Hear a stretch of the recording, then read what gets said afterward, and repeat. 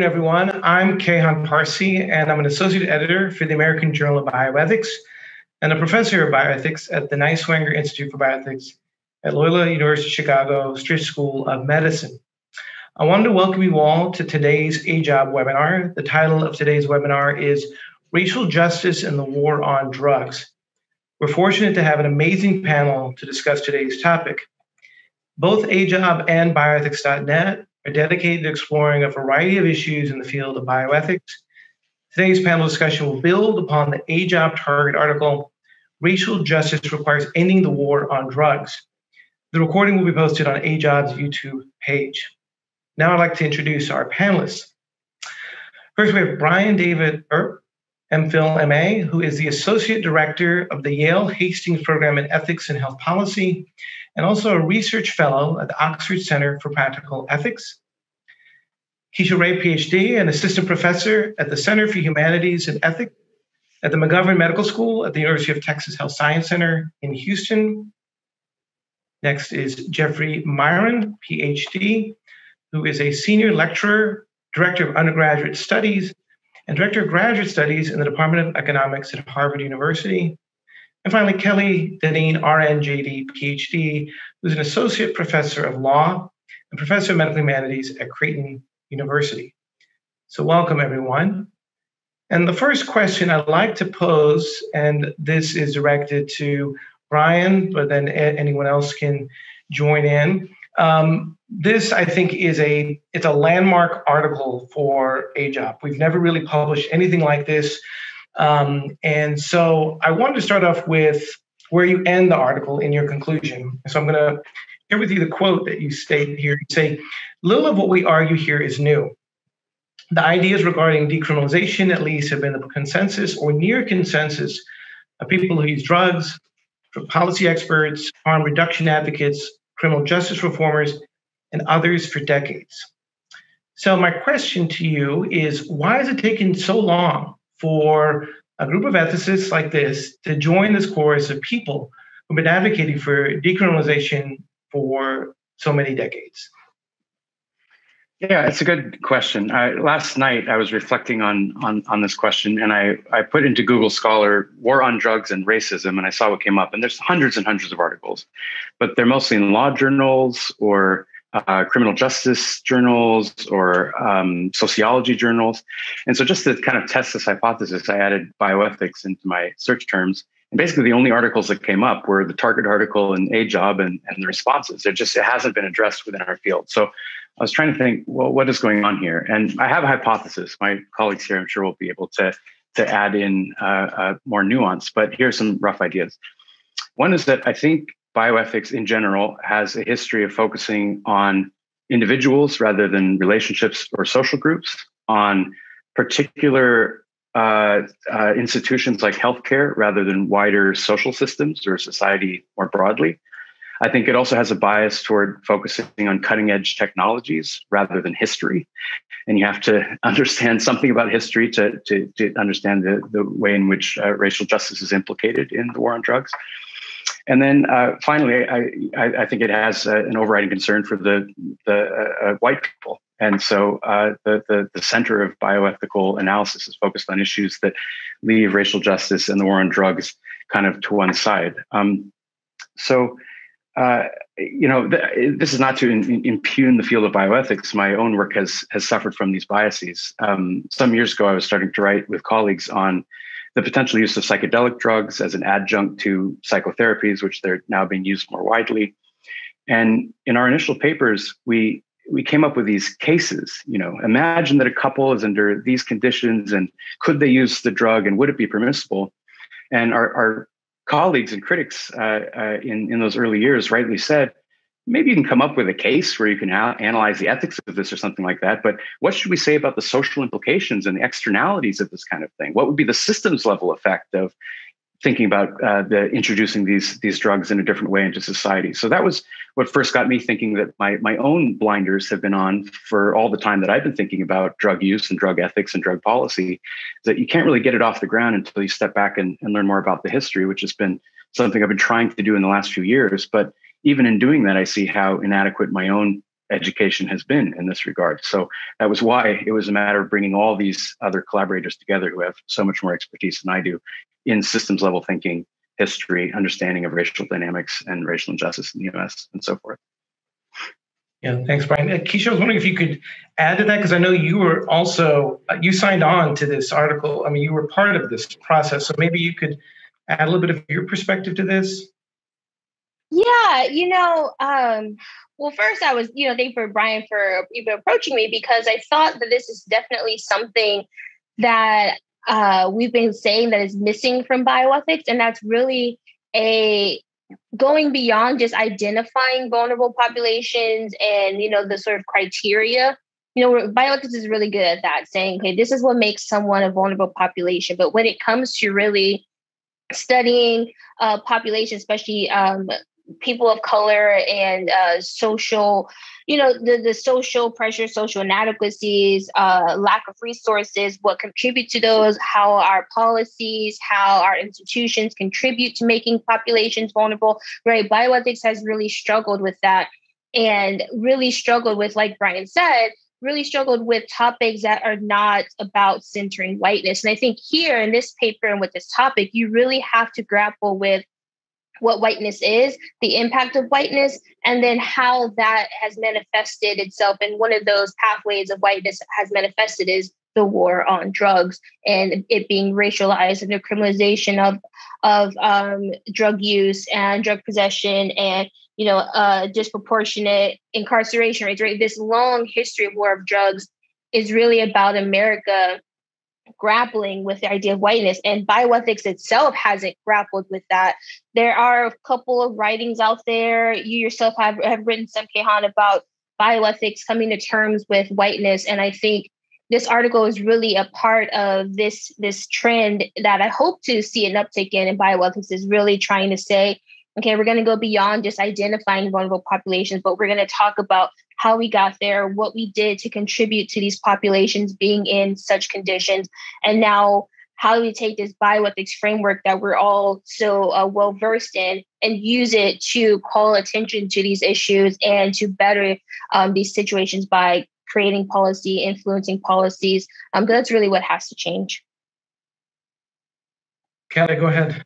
Yeah, so yes, everything Keisha said, obviously 100 times.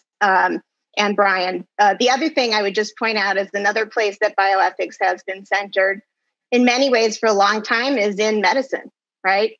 And people who use drugs and people who have substance use disorder or are perceived to have substance use disorder, such as people with chronic pain who benefit from opioids, have been marginalized and made invisible, both because of these longstanding individual and institutional bias and discrimination, but also because of structural discrimination, where we have literally told medicine for 100 years that taking care of people with addiction is not the legitimate practice of medicine, right?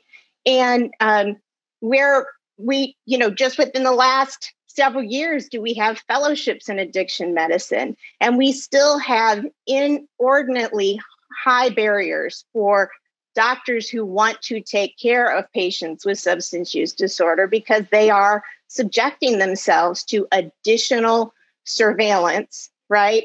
Additional hoops and additional scrutiny and stigma, right? So it's no surprise to me that bioethics has ignored this problem, especially at the intersection of race and disability with addiction, right? Because medicine has largely ignored this problem, right? So I think that's also another compounding factor. Maybe just to add a quick point to this, because I think you're totally right. Part of the medical lens is often to individualize problems, because it's easier to study things at the level of the individual. Partly there's just an epistemic problem here, which is if you want to try to understand how a whole system works, you have to have many interdisciplinary research projects going on and looking at something from multiple angles. Where if you want to say, what are the effects of drugs on this person, and how can we use some medicalized individualistic intervention to try to treat their problem? Well, that's going to just follow out of how medicine works. And since bioethics, as Kelly's rightly saying, has been predominantly concerned with medicine as an institution, it has inherited some of the individualizing explanation for seeming social problems rather than looking at the structural considerations at a wider social lens. Before we go, Jeffrey, did you have anything else to add to this? So I'm not an ethicist, so I can't really comment. That's okay. That's okay. But I'm an economist, but I will comment just briefly on the relationship between an economics perspective on prohibition and the history of racism involved in the drug war, which is that the natural economic framework wouldn't immediately talk about race. It would talk about the fact that if you outlaw a substance, you drive the market underground. That leads to all sorts of bad things, from crime and corruption and poor quality control and so on. So I started studying this topic about 30 years ago, and I was interested in the history as well as in the economics.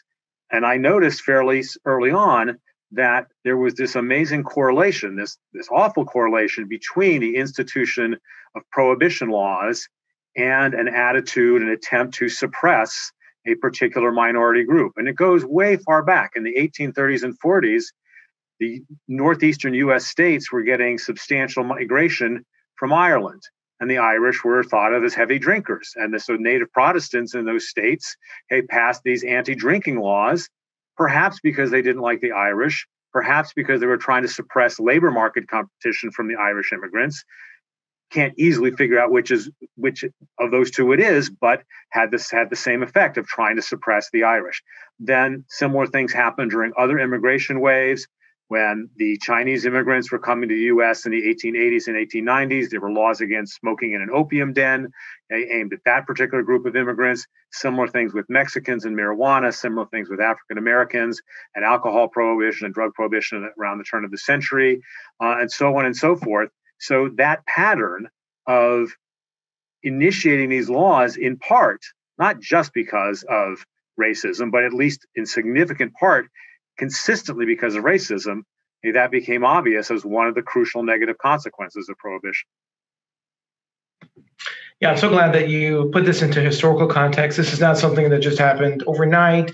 It's not even as long as the history of the war on drugs, although that's been around for some time. I mean, so it's deeply rooted in American history, and I think you highlighted the number of groups that have been targeted. I'm very interested in language and metaphors, and the metaphor of the war on drugs has been a very powerful one. It's persisted for many years, for many decades. It's shaped our public policy and just public perceptions about people who use drugs. And in my estimation, it's really a war on poor people who use drugs. And I was wondering if you all could kind of talk a little bit more about the metaphor of the war on drugs and how it's really impacted the way we view this issue of drug use in this country. I'm not an ethicist who focuses on the ethics of war, but I have some colleagues who do. And one thing about war is that it plays by different rules. You suspend some of the normal ethical parameters and guidelines that would play out in peacetime. So, for example, you create enemies, and the enemies are people that you can kill. And in order to kill people, you have to dehumanize them.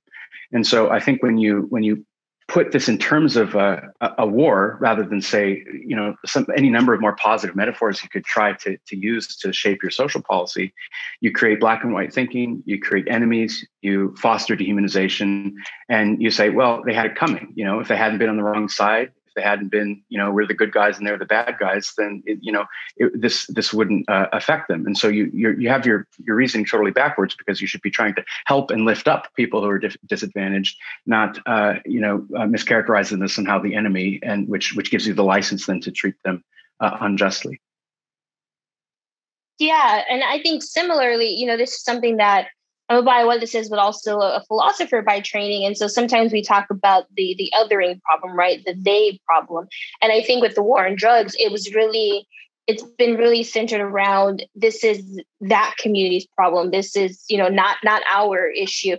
We are somehow better than this, or this isn't, especially if you make it into racialized language, right? This isn't a white America problem. This is a Black America, a Chinese America, a Hispanic or Latinx American problem. It really makes it easier to say, when you can make it a they problem, you can also make it a morality issue, right? You can say things like, they are participating in immoral behavior and all the bad things that go with it, whether that's, loss of housing, loss of job, loss of family, then they deserve it. Right? It makes you feel less empathy for them if you can say their actions caused this result, and therefore I don't have to help you with things like social resources. I don't have to help you with job or substance abuse therapy or, anything to help you have the social resources and physical resources that you need for prosperity and well-being, because you can sort of blame people, right? You got what's coming to you. You participated in drug use. Now you deserve all the bad things. And that comes from this which this war on drugs language sort of separates the us and the them, sort of like what Brian was saying. Of course, the war on language goes beyond just drugs. Politicians like that metaphor more broadly because it sort of obscures a lot of details. It allows you to, as Brian said, have villains. We had a war on inflation. We had a war on poverty. We had a war on crime, war on drugs. And all of those are illogical because you can't literally fight a war against inanimate substances or an inflation rate or anything like that. But it's useful for politicians to whip up support by creating that sort of imagery. Right. And I mean, we love the false binaries, right? And that all fosters the dehumanization. The other thing, though, I would say, at least since the Controlled Substance Act in 1970, it's, a war on Black people and other people viewed as, worthy of subrogation, right, who use drugs. We have a former Nixon domestic policy advisor saying explicitly, we couldn't make it illegal to be Black or to be a hippie, right? And so instead, we associated hippies with marijuana, heroin with Black people, and criminalized them both heavily. That way we could disrupt their communities, right? So it's explicit, and it's doing what it was intended to do. But it's certainly not a good outcome. The other kind of language we see, especially lately, since the focus kind of shifted to opioids, right? And that became sort of the heuristic for everything wrong with the world, is the language of infectious disease used a lot, right? We've got the epidemic language, but we also, when you dig into the medical literature about preventing diversion and stuff, there's a lot of language about universal precautions and other things borrowed from the infectious disease world, right?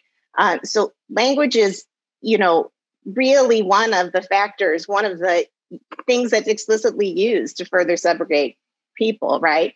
And there's lots of studies even on the way we refer to people with substance use disorder. And so if we call them people who abuse substances, prosecutors endorse punishment more readily, and healthcare providers endorse less caregiving and more like, well, let the cops deal with it, right? So there's a whole lot there to unpack. I wish I truly studied rhetoric, not just as like sort of a side hobby, but it's really interesting. But you know, does what it was designed to do. Yeah, it didn't happen by accident. No. Yeah. So, we've talked about the war metaphor and how it's used for nefarious purposes. In the Target article, Brian had stated that we really need to do more than just kind of tinkering on the edges. We need to really have radical kind of whole cloth change. And you use the term, which is another metaphor, a Marshall Plan, some kind of post-war Marshall Plan to really move away from this dominant regime of addressing drugs and drug use. So can you speak a little bit more to that? And I'd like to hear other people's thoughts about that. Let's see. Sure. Yeah, a couple of thoughts about that. So one is that I was consulting with Carl Hart at the beginning of mapping out this article and trying to figure out what's our vision for this piece. And I remember we had a phone call where I initially was talking about something about decriminalization, and I'm not sure if we should get into the debate about legalization or how far we want to take this. And between Carl and me, one or the other of us came up with the letter from the Birmingham jail and the notion of the kind of white moderates who want to just take things slow and they let things unfold as they do. I said, well, I don't want to be the representation of white moderatism in this crucial moment. So let's just take this as far as we can. And that was Carl's, strong advocacy for that position. So that's kind of what we went with. But I think what some people think is if you move away from prohibition, and let's say that you have some sort of legally regulated system where you have tax revenue that could be redirected towards social services and away from criminalization, that their assumption is that influx of money could be enough to sort of solve the problem. Well, we'll sort of even everything out by reinvesting the money, and that's not enough. And so one of our co-authors, Eric, and can't remember his last name, made this point that it's unrealistic to think that you're just going to redirect some funds and some tax money, and you're actually going to deal with the deeper structural roots of this problem. That requires a full scale commitment to really shift the whole basis beyond what you can do with just tinkering. And so that was something that we wanted to emphasize at the end of the article there. Any other thoughts about that? I would have a slightly different perspective, which is that to me, what's crucial is, first of all, to fully embrace the legalization, that all of the halfway houses still retain substantial restrictions, still maintain underground markets, still create quality control problems, still have the racist implications, and all those things. I think you have to fully legalize it and treat it at most no more strictly than we treat alcohol and tobacco. And even there's some restrictions that are probably excessive.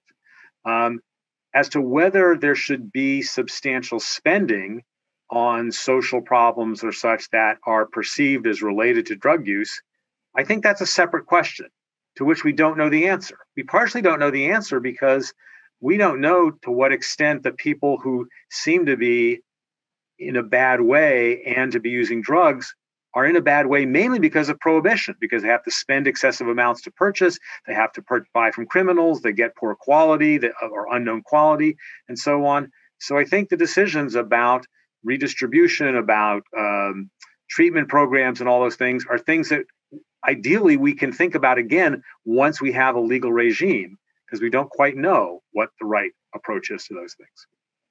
I just want to quickly give credit. It's Eric Sterling is the co-author who proposed the Marshall Plan language, and I just wanted to make sure that I give credit where credit's due.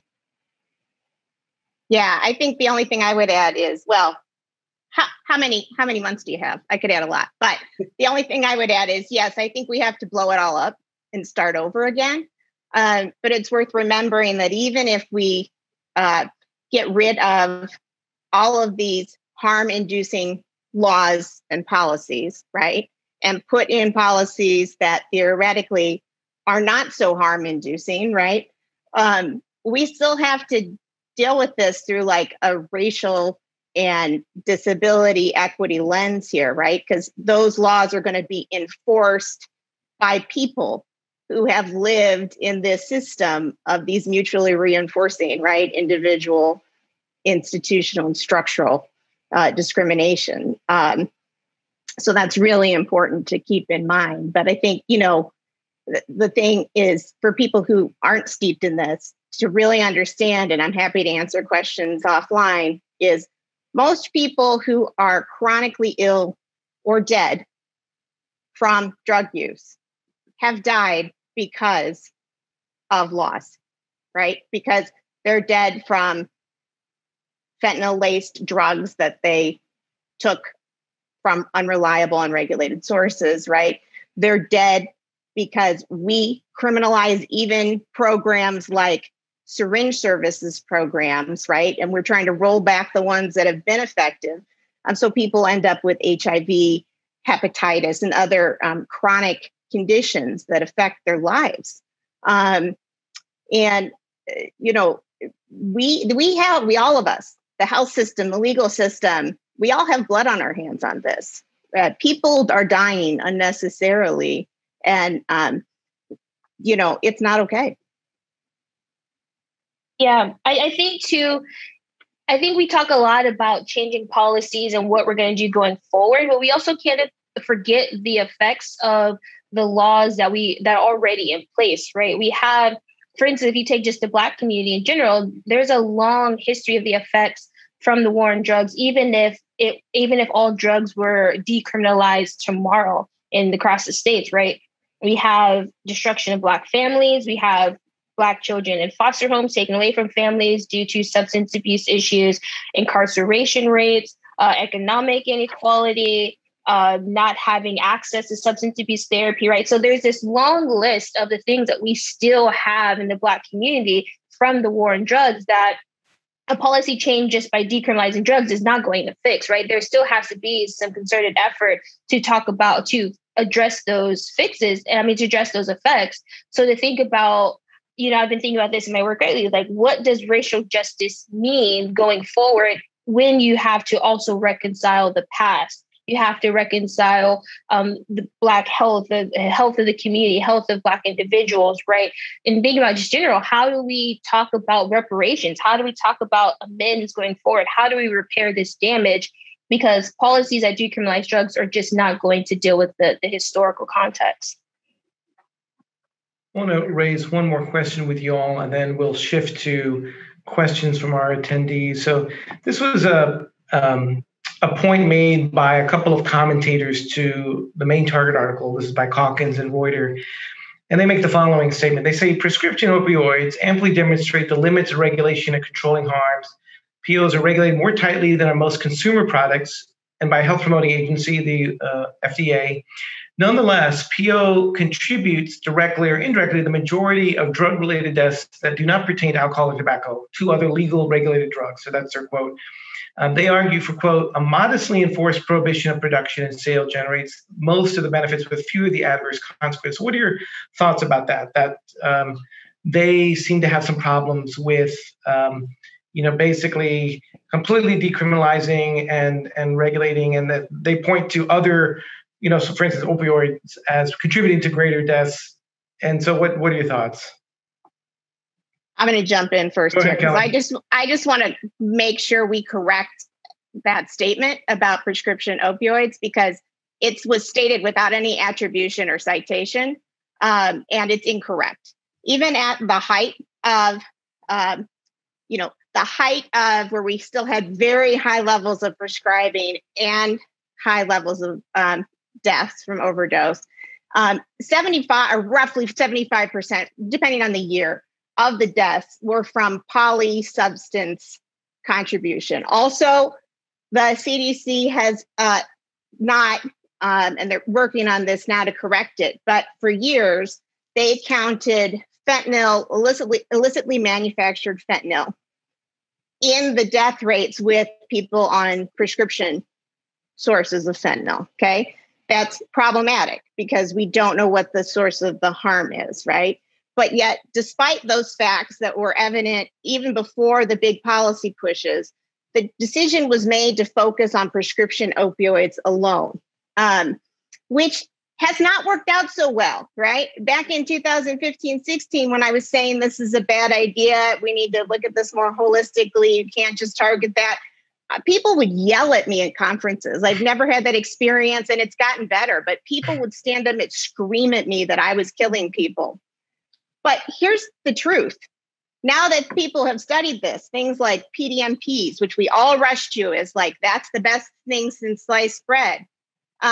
In states with very strong PDMPs, it's likely the overdose rate went up. Why?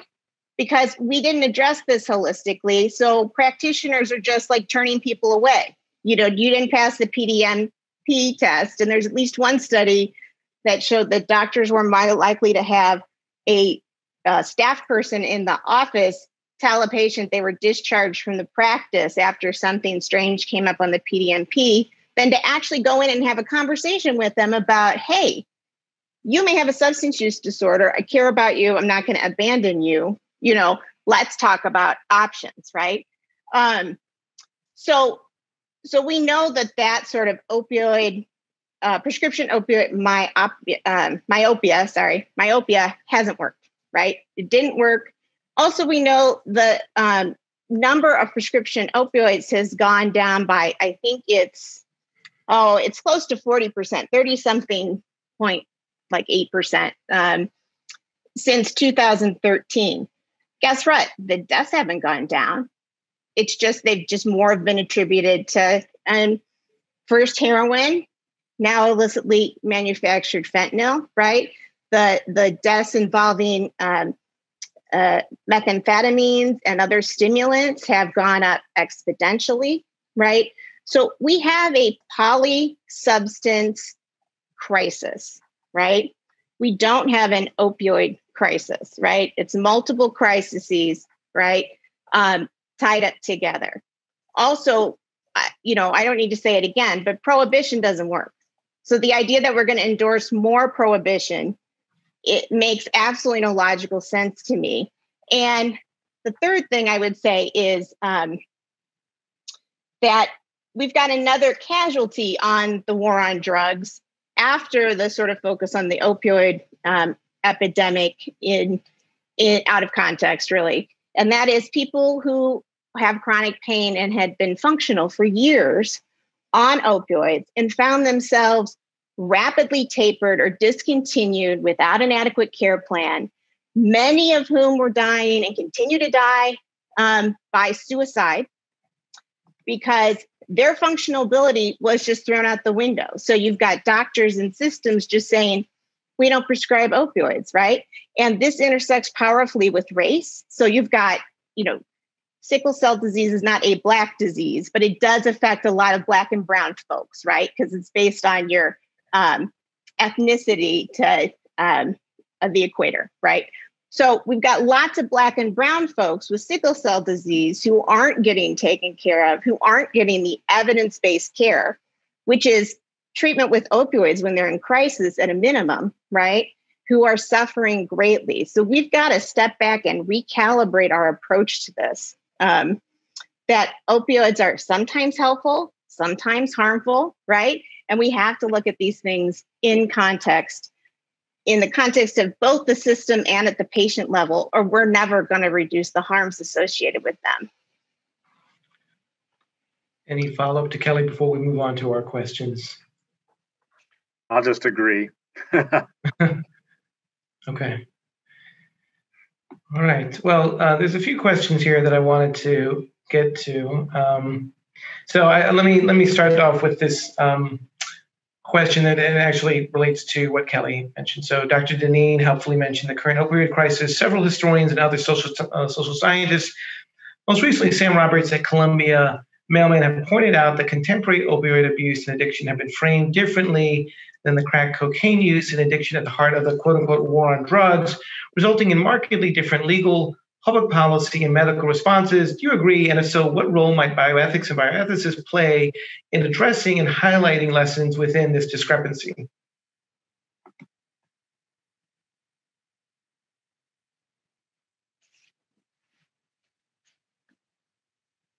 Any thoughts? Go ahead, Kelly. Go for it. Sorry, I don't want to monopolize things. No, go ahead. So, go ahead. I mean, lots of thoughts. Yes, of course, right? And as soon as the more recent opioid epidemic was, framed in the narrative of the nice young white kids, right, or the nice unsuspecting, white patient who was given medicine by their dentist or their doctor, right? Suddenly we had some empathy, right? And then the racism got piled on top of, like, people were saying, oh, well, Black people are lucky because they were undertreated, for pain. So that was protective. No, they weren't lucky. They were discriminated against, right? That was racism, right? And then if they do have substance use disorder, they suffer more again, right? Because at the time that everybody was worried about these nice young white folks with opioid use disorder, they were ignoring long-term people who had a heroin use disorder or injected drugs. In many areas, those folks were predominantly Black for a lot of the reasons we've talked about before. The white folks were just able to obtain the medications or the substances that helped fuel their disorder right from doctors, right? And, well, I'll stop there. But yes, it's totally racist, right? And bioethicists need to call it out, name it, and also we need to work really hard on questioning our presumptions. Even at the clinical ethicist level, if you hear about a problematic patient, why don't you ask why they're problematic? Like I not too long ago asked to do a commentary on a person who had checked out AMA 5 times with infections related to injecting drugs. And nobody asked, why do they want to check out? I mean, the Target article in that case was advocating a sort of substance use disorder advanced directive where people agree now to have their contemporaneous ejections later ignored. And I'm just saying that wouldn't happen with a population that wasn't seriously marginalized. And nowhere in the article did they look at the facts that people who are admitted with injection drug complications are mistreated terribly by staff. They're surveilled and tracked. They are more often than not, only about 20% of the time do they have their serious withdrawal and pain treated. So they're miserable in withdrawal and treated badly. I think it's perfectly rational to sign out AMA, right? But so we need to start thinking about these things instead of centering it as a problematic person. No, it's the system, and we need to respond as such. Yeah, I'll just add that I think this is another example of why it's also really important for bioethicists to have media training, to teach our grad students how to do media training and to participate in popular journalism and sources and to know how to talk to journalism. Because I think a lot of how the opioid crisis and crises, right, and war on drugs and crack cocaine epidemics, right, how we talk about them was framed a lot by the media. And I think if bioethics it also gets formed by just a few sensationalized stories, right? And then they become the center of the narrative of how we talk about these two different drugs. And I think if bioethics who know the data, who know how to talk about these things, who can frame these things, if they are talking to journalists, and that becomes part of the popular news sources that everyday people are using to get their information about these drugs, I really think that bioethicists can have a very real impact on how drugs get framed, how drug users get framed, and how substance abuse therapy gets framed. But I think a lot of times bioethics, we don't engage with popular sources enough. And I really think we need to. But also we're not taught how to do that. We're not trained how to do that. We sort of just figure it out and make some errors, try the errors here. And maybe we talk to a colleague who's made some mistakes and we learn from them. But I think it has to be much more formal. We have to prepare our grad students and our postdocs to be a part of this, a part of media. Yeah, no, I agree with you, Keisha. I think ethicists especially need better training on how to communicate with members of the media. You're absolutely right. The vast majority of people consume their information through mass media sources. They're not looking at scholarly articles in the American Journal of Bioethics. And so I think it's incumbent upon us to be able to connect with the broader audience in a clear and effective way. So I definitely agree with you there. So back to some of the questions that have been posted here. One question here was, and I'm trying to understand if this is the right way to ask, but why should people of color be the ones prone to use drugs, resulting in injustice in law enforcement? And I guess the question is, why is it that people of color who use drugs are the ones disproportionately targeted by law enforcement? And I think this came out in the Target article. Brian, maybe you could talk a little bit more about that.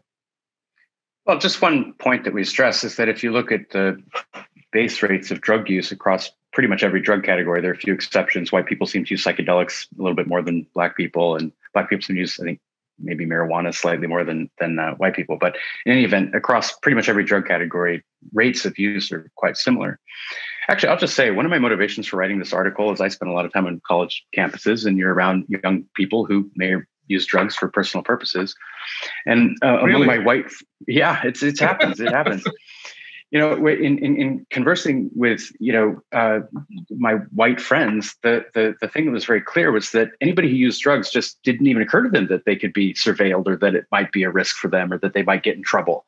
in any kind of a way. And when I'm then looking into the literature and seeing these unjust enforcement tactics, that struck me personally as just that's not right. There's whole classes of people who it doesn't even enter their consciousness that perhaps this could be something that might have personal consequences for them. And then you have entire communities that are unjustly targeted for at traffic stops that are these investigatory traffic stops. Those are not evenly distributed among racial groups. And so that was part of the motivation for writing this article. That just seemed like a fundamental unfairness, given that the base rate use of drugs across racial groups is pretty comparable. Another question here. This person says, questions raised here are incredibly relevant. For example, back in Ukraine, as a neurologist, I was involved with issues of marijuana usage. As a Muslim Crimean Tatar who would use it for recreational purposes instead of alcohol, which is prohibited by Islam. Most of the allowed recreational substances are modeled by their usage by white Christian majority, but should any substances be allowed to one group and prohibited by others? It's an interesting question.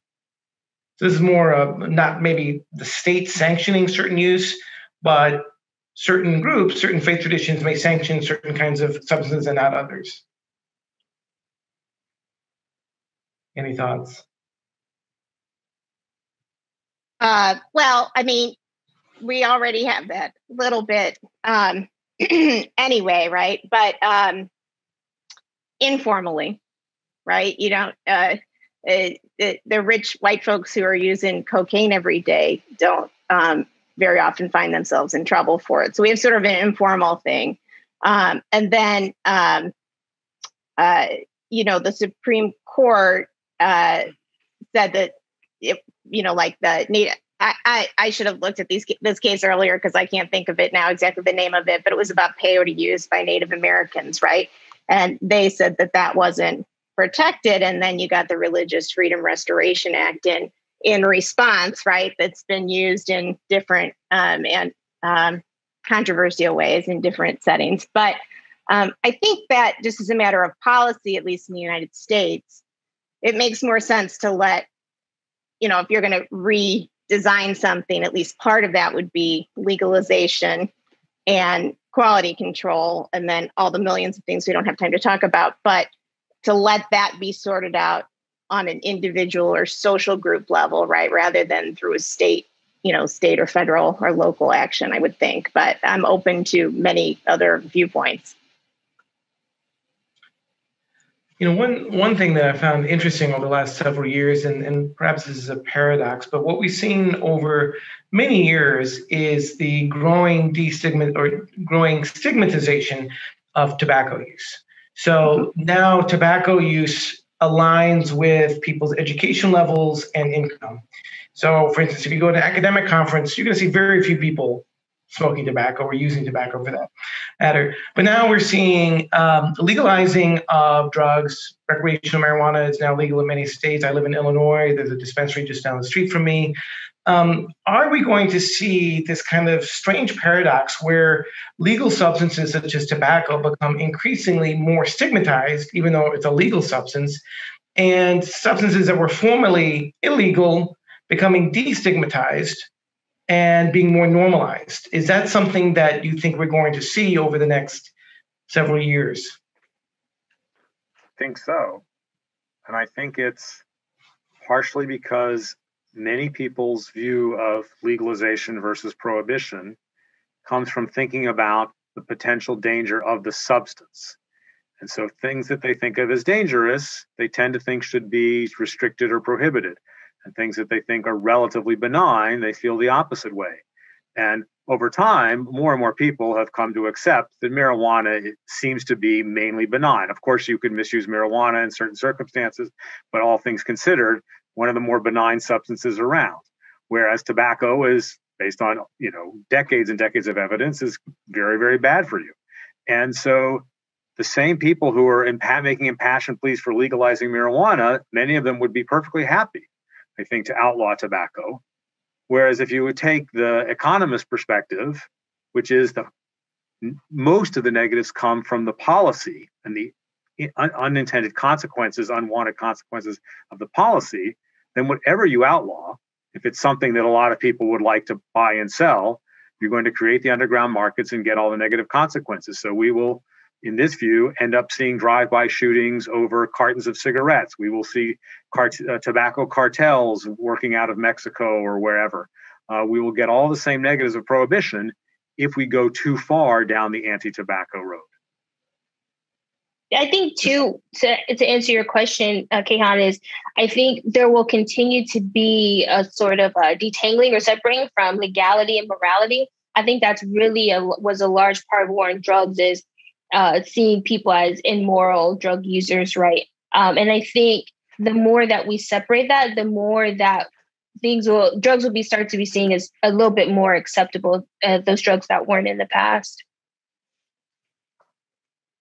I think just to add to this, one thing that we can tell based on the comments that have just been made is that currently it's not the case that there's a one-to-one mapping between the drugs that are more harmful and the drugs that are illegal. You know, illegality and harmfulness come apart. And as Keisha's saying, illegality and immorality can also come apart and may do so increasingly. But there's also the question of, in terms of harm, what is the likely harm under prohibition versus under an alternative regime? And I think people often fail to make that comparison. So to tie into the media presentation of these ideas, I saw that there was some newspaper that ran an article about the Age Up Target article, and they got a comment from a representative of the police in England. And the police representative said something like, well, why should drugs be prohibited? Just look at how harmful they are.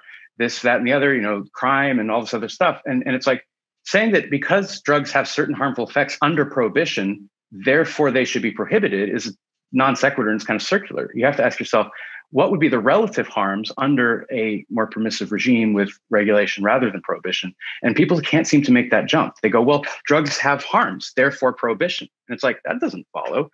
You have to ask what's more harmful, drugs under prohibition or drugs under alternative regimes. And getting people to make that distinction, I think it will be really important. And it's not intuitive. Yeah, if you go back to the early 1900s, there was not the crime related to drug use, right? Before we really created federal restriction and surveillance, right? Criminal enterprise grew from that. So it's not just like a recent phenomenon. And every time we've and then in 1970, we consolidated a lot of disparate federal laws and agencies and put them together. And if you look at the Senate testimony and other things around the discussions of those bills, it's very clear, like the crime just continued to go up. So it's not just something people say, like the crime is a response to the prohibition, right? Yeah. So along these lines of legalizing, for instance, marijuana, one question asks, might the experience of states which have legalized marijuana provide support for a broader legalization of addictive drugs, or is this experience simply too limited and fragmented to be helpful at this point? There's one potential lesson or caution from the legalization of marijuana, which some of the commentators raised, which is that there's been a bit of a capture by big pharma, big drugs. I don't know. Some of the things happening now with proposals to legalize, like in Oregon, psychedelic medicines for so-called personal use. So you have, a big sweeping in of commercial interests. And so a legitimate concern is, if you're going to have legal regulation, you have to ask how robust is that regulatory regime and how much of it just gets captured by commercial interests who then have an influence on regulations that are friendly to their bottom line, which is to have more drug users. And so that's a real concern. And I think that we should be looking at the potential negative consequences of certain kinds of regulatory regimes, so that if this model is to be expanded and to include other types of drugs, as is already happening with psychedelics now, at least in Oregon, we should learn the lessons of some of these early legalization experiments and try to head off some of the negative aspects, which includes this commercial capture. So I would wholeheartedly second the view that we have to be careful about regulation, but I think it's relatively simple. The more regulation, the more you're going to keep small sellers out of the market because there are fixed costs of being in the market. The more you're going to tend to leave the remaining market to major suppliers. Not that there's anything wrong with having a few dominant suppliers and lots of smaller suppliers. We have 2 or 3 companies that make most of the beer, but we have micro brews sort of all over the country in every city of any size. But the regulation that's been put in place in the marijuana legalizations has done lots of harm. It's restricted the number of outlets that can sell legalized marijuana, so people have to travel excessive distance. It's caused the prices to be higher than they otherwise would be.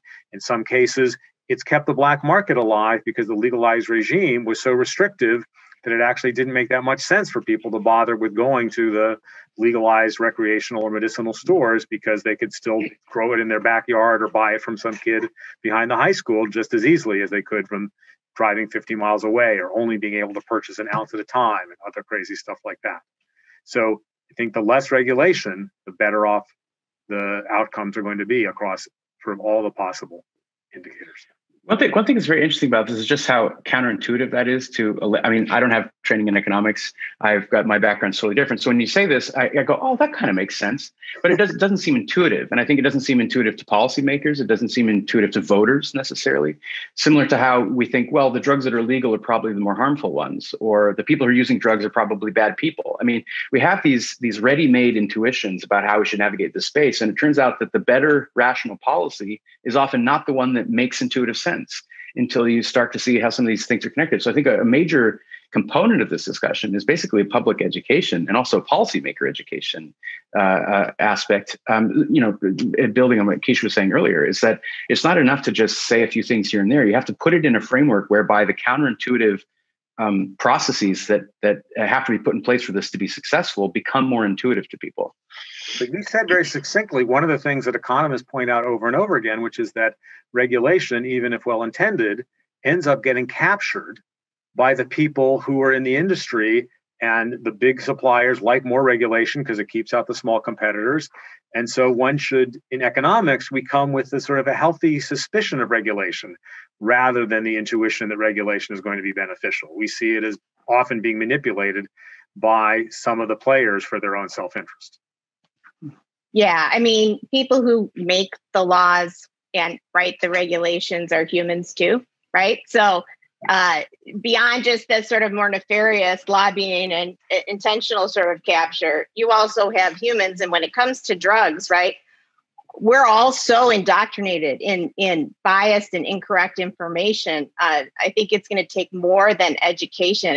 It's going to take like some real de-biasing, right? We're all polluted by decades of Intervention, the TV show, which is just full of incredibly harm-inducing approaches to substance use, right? Tough love, right? No, just love. Tough love is a myth, and it ends up killing people.